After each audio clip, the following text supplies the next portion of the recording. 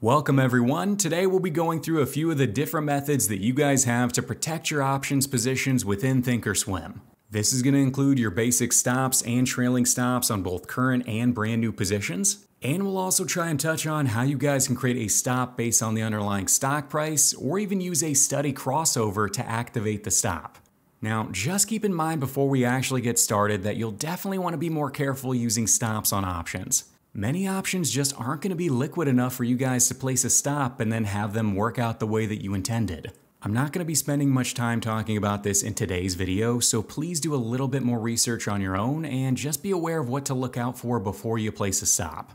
Like I mentioned a second ago, we do have several different stop methods that I want to cover in today's video, so let's go ahead and jump right into a few of the very simple examples to get those out of the way. In order for us to place a stop or trailing stop on one of our current open positions, you'll most likely be doing it right on your monitor page and specifically on the Activity and Positions tab.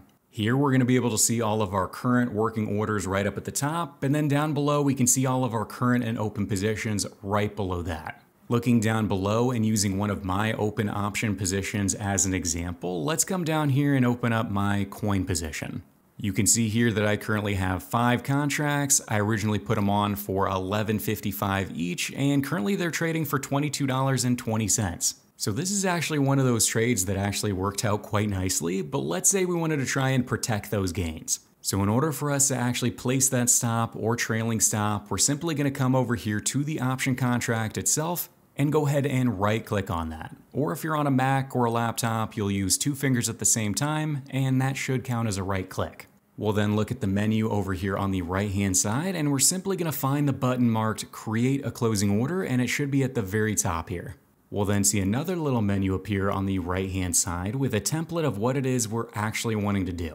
For this one, there's actually only one choice, but if it were a spread, you'd see a bunch of different options here, and I'll show you what that looks like here in just a minute. But for right now, since this is our only option, we're going to come over here and click on Sell 5 Coin Contracts.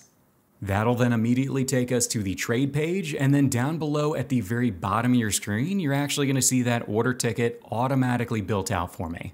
We can then edit this order ticket from left to right to actually specify what it is we actually wanted to do.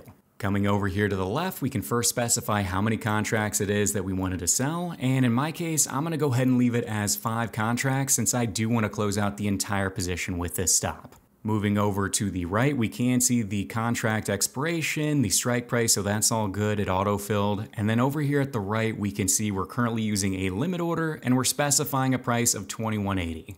What we want to do is go ahead and click on the order type here where it currently says limit, and there we can see all of the different order types available to us. So here we can see stop, stop limit, trailing stop, and trailing stop limit. For this one, we're actually just going to go ahead and select a simple stop or stop market order. So let me go ahead and click on that guy. So now that I have the standard stop selected, this is going to allow me to set a specific price at which I would want to get out of this position. And then if the option contract ever does hit that price, a market order is going to be immediately submitted and get me out of this thing. So remember, in this example, the option is currently trading at about $22.20 a contract. And let's say we wanted to get out if it ever dropped down to $17 or lower. So what I'm going to do is come down here to the current price, $21.80, and go ahead and adjust that over to 17. I could also come over here and flip it over from a day order to a GTC order or good until canceled. So now the stop is going to go out there every single day, and now if this option ever drops to $17 or lower, a market order will immediately go out there and close me out, and again, it's going to work indefinitely. And like I said at the beginning of this video, you'll definitely want to be careful since this is activating a market order, and you'll likely end up filling at whatever the current bid price is at the time this stop activates. So if this is a really illiquid option contract and the bid-ask spread is crazy wide, you could end up getting a pretty terrible price, honestly, and significantly lower than the actual activation price that we set. Now, like I said at the beginning of the video, I'm not touching on this too much today. Just be mindful to only use these stop market orders on really liquid underlyings. Now, if I instead wanted this to be a trailing stop order instead of just a regular stop market order, I could simply come up here to the order type and go ahead and flip it over to a trailing stop. I can then come over here and actually set my trailing amount, and as of right now, it's actually trailing it by 50 cents, it looks like. Let me go ahead and widen out this column so you guys can see a little bit better. And with this trail set at 50 cents, it's essentially saying I want this stop to always be 50 cents behind the current price of this option. And if it ever drops 50 cents, get me out. I could also adjust that by coming over here and adjusting the price. Let's say we wanted to trail by $1, so -1, and hit enter. I could also come over here to the little plus or minus icon and click on it until it becomes a percentage sign. And now I could come over here and specify a specific percentage amount. So let me come over here to where it says -1%, and I'm gonna change it to 10%. So now if I were to actually come over here and submit this order, I'm essentially saying if this option ever drops by 10%, get me out. But since it's a trailing stop, it is gonna follow the option price as it moves up. So if we were to place this order right now, 10% below the current price of this option would be about $19.98, and that's where my stop would sit. Now hopefully that option starts to move up, and that's gonna mean my stop is gonna move up along with it, always falling behind by 10%.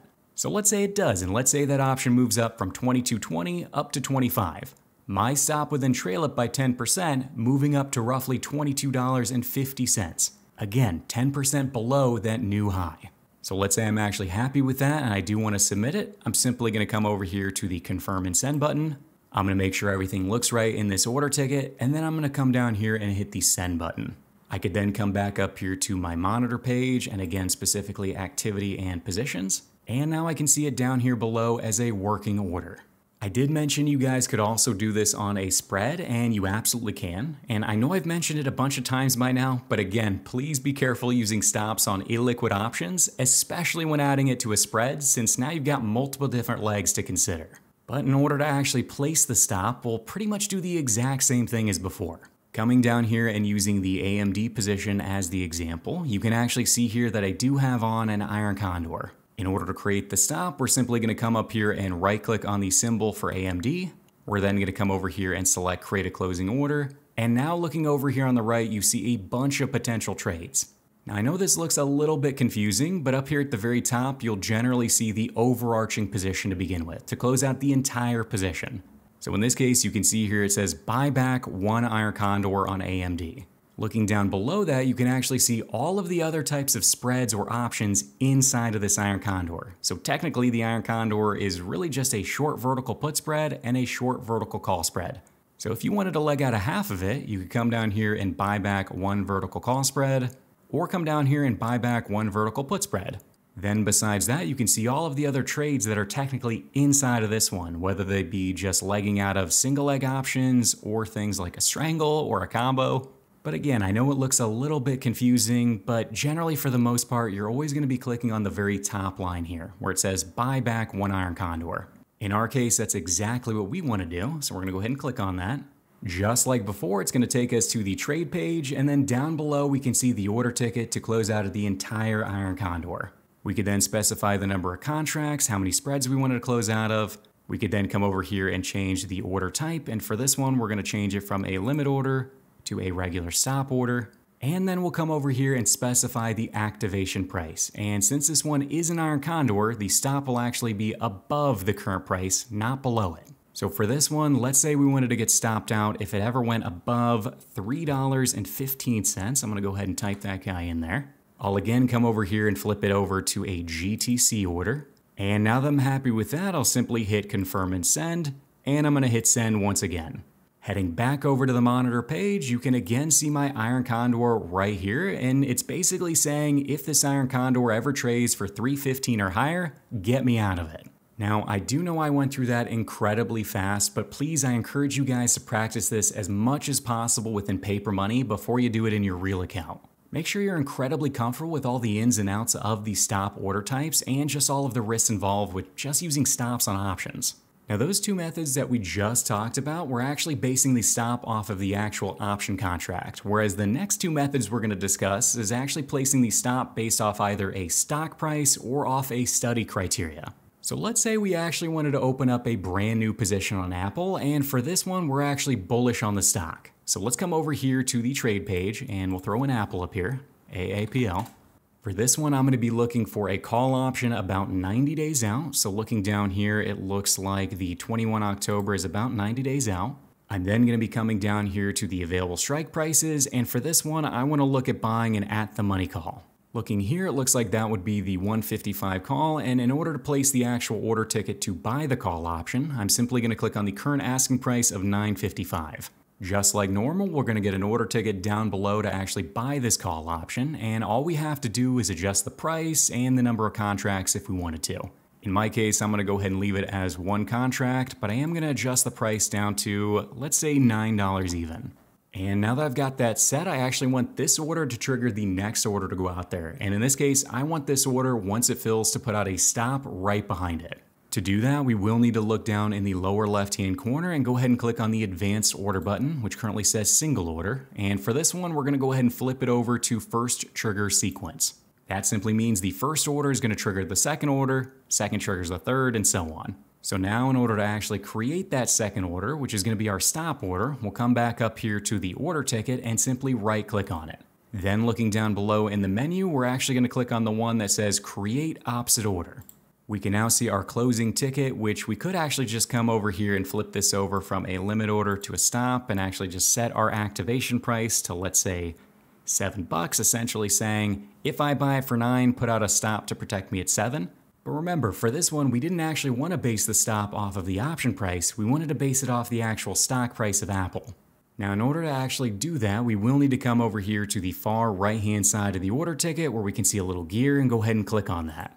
We'll then get this conditions window where we can now specify that we only want our order to go out there to close this option if Apple stock price drops below a certain threshold. So to do that, we'll simply come over here to where it says submit at, and we'll look down below, and right here it says symbol. We're clicking below that. We're going to come over here to method, just click in it. We're then going to come over here to trigger where it says less than or equal to, and for this one, I'm going to specify that if Apple ever drops below 145, I want to get out of this thing. So 145, and hit enter. So now what I've essentially said is do not submit the above order until Apple's stock price goes less than or equal to 145 a share.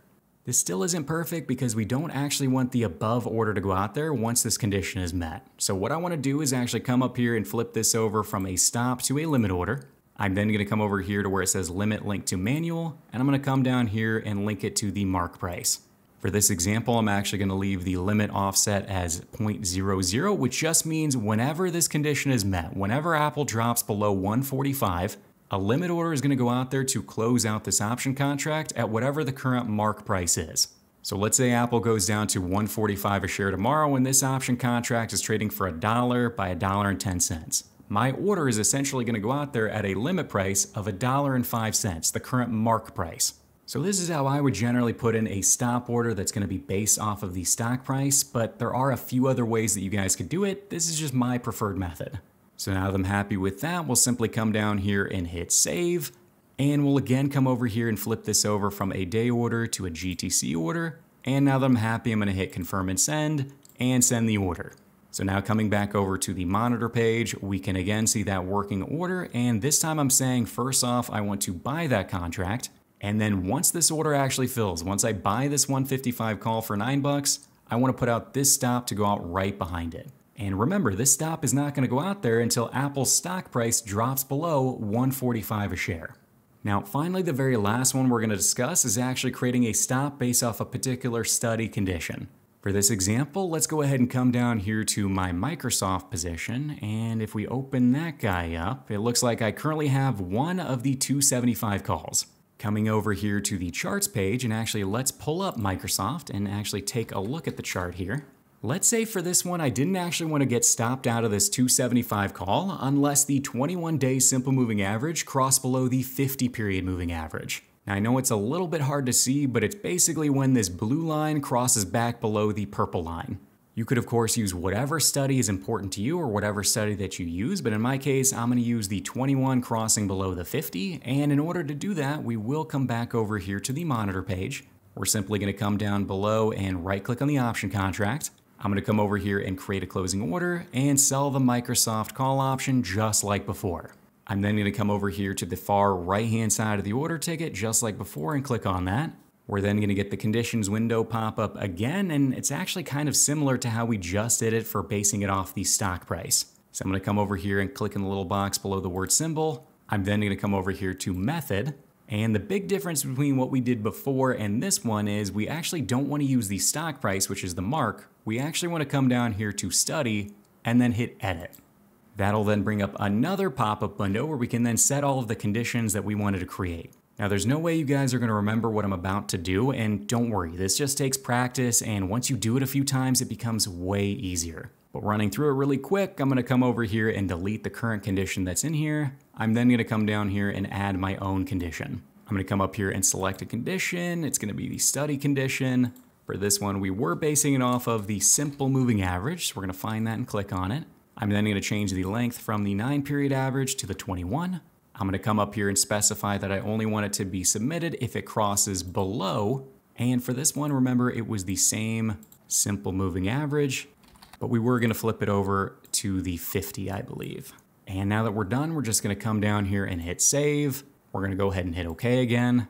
And now what I'm essentially saying is do not submit the above order until this condition is met, until Microsoft's 21-period simple moving average crosses below the 50-period moving average. Since I don't know what the price of that option contract is going to be when that happens, when the 21 crosses below the 50, I'm going to come back up here, and instead of putting in a manual price, I'm going to link it to the mark price just like before. So now that I'm happy with that, I'm simply going to come down here and hit save. I'm going to make it a good until cancel order, hit confirm and send. So again, the order I just placed is basically saying get me out of this 275 call on Microsoft whenever the 21-day moving average crosses below the 50. Now I know that was a lot and I did go through it very quickly, but those are the most popular methods that you guys are going to be using to stop you out of your open options positions. You've got your standard stop and trailing stops based off the underlying option price. You've got the stop based off the underlying stock price, and we even went over how to base the stop off a particular study. So you can see it does get a little bit crazy with how many choices you have, but don't worry, you don't need to know them all, and you don't need to know them all right now. This was really just to introduce you to all the different options that you guys do have at your disposal, and it'll take time to learn them all. Now, if you guys do still have some questions for me, or even some suggestions for other video topics you guys would like me to touch on, just let me know down below. Otherwise, have a great rest of your week, everyone, and I hope to see you on the next video.